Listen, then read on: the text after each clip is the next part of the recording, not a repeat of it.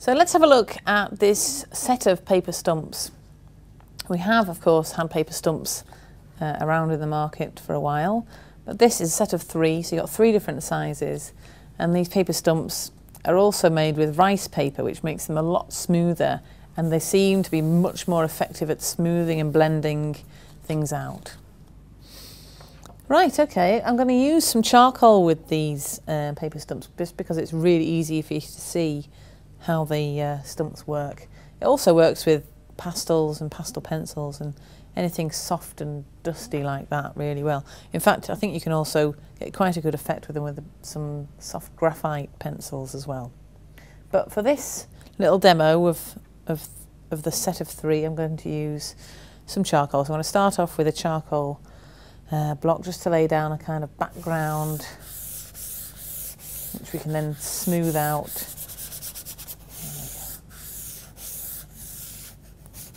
Using one of the paper stumps. So there we go, there's a background starting point, and whilst we're at it I might put a few clouds in the sky with that.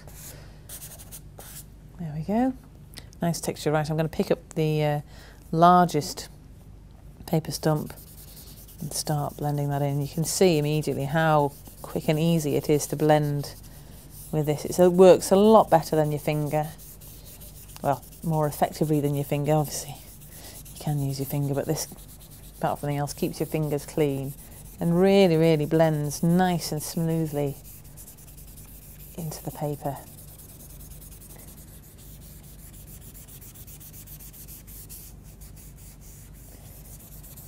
So I think actually I might put another layer of that on. Put a little bit of shadow there, you see. Get ourselves a bit of a hillside, I think. And I'll just blend that there. And I'll leave it a little bit lighter on the right hand side. So that's the big paper stump. And you can see how it's working well with that. What I'm going to show you actually as well is how to clean these. Best way is on a sandpaper block, and you just give it a rub over the sandpaper. Keep rotating it round until you've got it clean.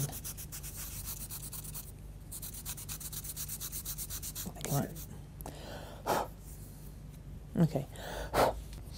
Okay, I think what we'll do, let's just put a, I'll tell you what, well, a bit of a line around the horizon.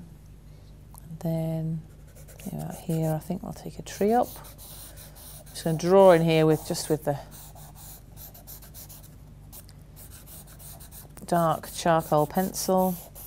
And I'm going to be quite rough with the lines that I'm drawing. I'm not going to shade around it that much because I'm just going to show how we can use the paper stumps to do that for us. So I'm just going to put the shadow in there and maybe put a little in there, and that would obviously eventually go off the top of the page, so that's there for now.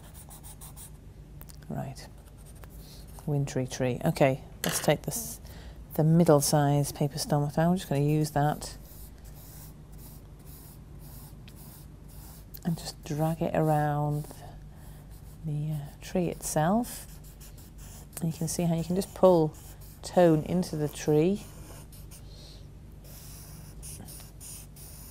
without having to colour or cover the whole of the area with the actual charcoal pencil itself. There we go. Actually, whilst we're there, we could soften the clouds a little bit.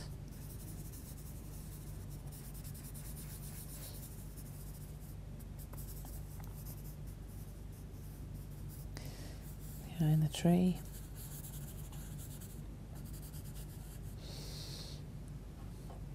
And we'll just finish the picture off a little bit there. We'll add a bit more shadow in down this area, I think. And then maybe a shadow from the tree starting out there. And then perhaps we could have some sort of wind-swept bushes on the horizon. soft again, have a bit of shadow in, a lot smaller. And I want a bit of texture in these, you know, we're just having a thing. So what I'm going to use then is the smaller paper stump, just to push the pigment into the paper a bit more. It gives it quite a nice effect, rather than having everything totally natural as it goes onto the paper. I'm just using the tip of the paper stump there